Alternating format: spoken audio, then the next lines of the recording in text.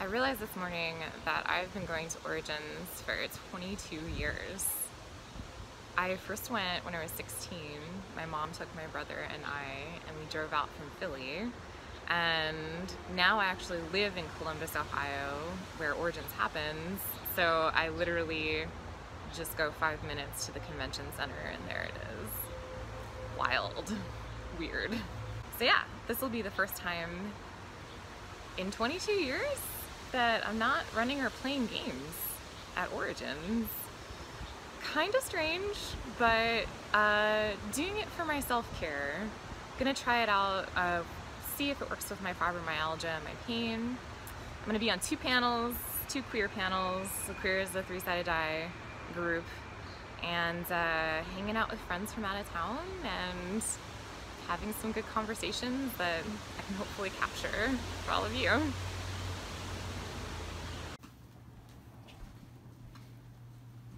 Bye Soul. Bye for the weekend. Bye Andromeda. Where are you? Yep. I'm in my home, Mom. My Origins bag. I don't know, you know how people do their bag things. Got my tripod, my phone. Got some copies of A Cozy Den. You know, just in case, who knows. A pen. Some copies of Something Is Wrong Here. And, wow, yeah, Advil. Are you trying to get me? Are you excited for Origins? I'm excited for Origins! Where are you going in Origins right now? I'm gonna get there, pick up my badge, and go straight to Games on Demand. Whoa. Mm-hmm.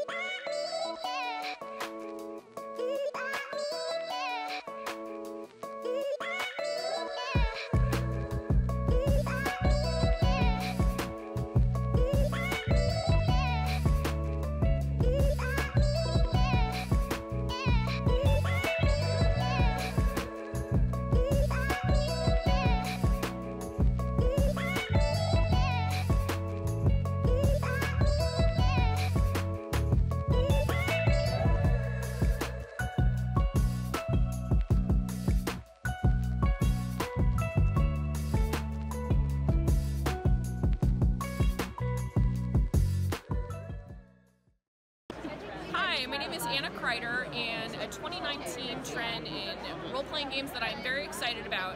I'm excited about the new games that are coming out that are kind of like in that interstitial space between tabletop and role-playing, where it's kind of like, is it a tabletop, is it a LARP? It's both. I just played a really exciting playtest of a game called, oh god, I'm gonna screw this up, Cold and Lead.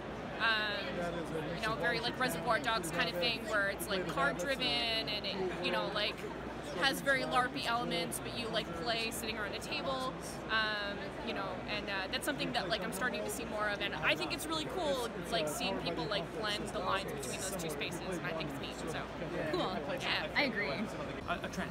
Oh, a trend? Okay, so what's a trend in role-playing games you're excited about? A trend in role-playing games that I'm excited about is one that I hope to start myself, which is playing knowing what the end is. Yeah, oh. Having a goal in mind when you start playing a game.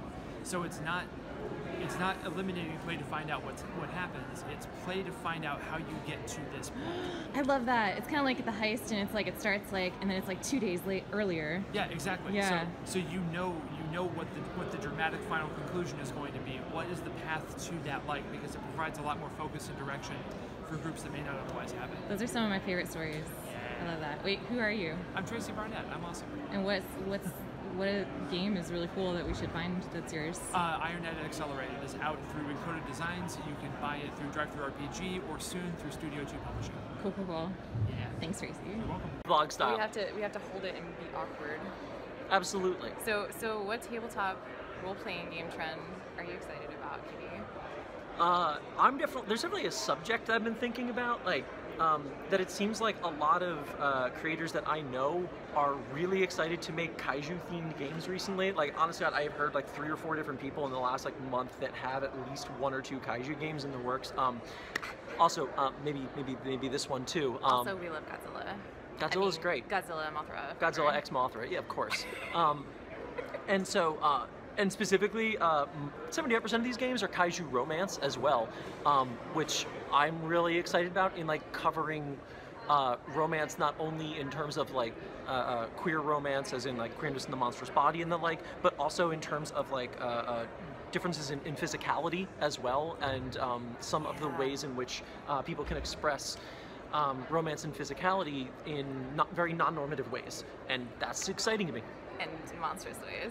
Mm-hmm. Absolutely. Yes, I love that. Wait, what's the game people should find that's yours? Oh, that's mine. Kitty Staholski. That's yours. From the internet. From the internet. A game that I'm really excited to see other people play is one of mine called The Hydra Artist's Masterpiece, Morning Acid Breath, that is a cooperative painting game in which you play the many serpentine heads of a Hydra that need to paint a picture for the big monster gallery, but your creative visionary head has just been severed. What are you going to do? You have these 2 new heads. They don't know what's going on. Explain to them what you need to do. And paint a picture. Paint a picture.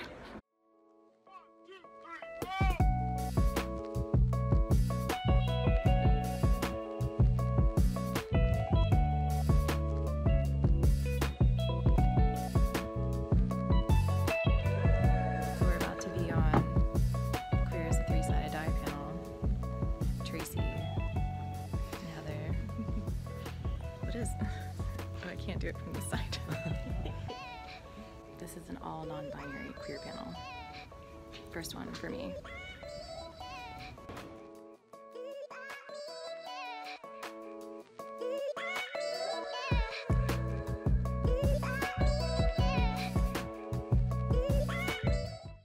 Okay, so what is a trend in role-playing games you're excited about this year? I'm super excited about Itch and all the young kids all the youth that are making games and game jams and putting them up for sale and like making new things and iterating and just being creative and not waiting to like have a business or like do things the right way or whatever. They're just doing it and I love it. Yeah, I love that too. That's one of my favorite things. They got me into it. Like I put my game up on Itch. I made this dumb 1-page game about a goose and I've sold it to people. Oh, wait, what is it called? Seriously. The Goose of Grillner Grove. Cool. And the GM is the Goose Master. And you honk at people if they're disruptive. Wait, and what is your name? Sorry? What is your name? My name is Jen Martin. Yes. Thank you, Jen.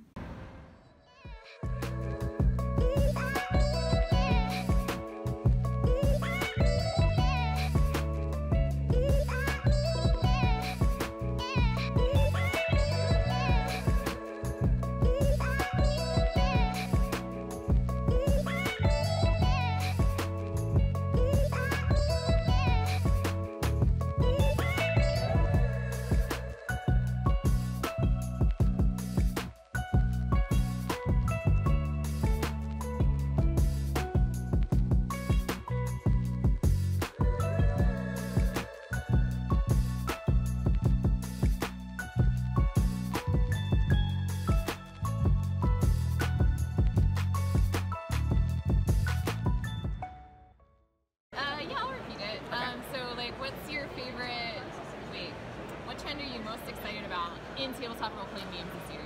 Okay. Everyone who knows me knows kind of what the answer probably will be, which is For the Queen. For the Queen. But kind of what it does, Wait, which is it this game? It's maybe this game. And kind of what it does is it takes. When I think of like what the first RPG should have been, like I don't think of like D&D or whatever. Like this is what it should have been. Like this is just the simplest thing that anybody could grasp, and it's just questions and answers and listening and talking to each other and collaboration. And like it's just kind of like what I love about RPGs and story games, like consolidated to its most pure, simple kind of form. And I just think there should be like 100 different things, versions, like this should spawn a whole subset of games. Oh wow. And so yeah, that's it. That's a beautiful answer. Thanks. It's accessible and Beautiful simple. Aw. And who are you? Oh, sorry, I'm Tomer, Tomes. And do you have a game that people should play of yours? Oh, I don't know. I'm working on 2 games. So in the future, look at 6 Degrees. It'll be like a sensory tabletop LARP thing. Cool. And maybe a game called Human, which might be based off of this. But we'll see. But that sounds awesome. Thank you. Yeah.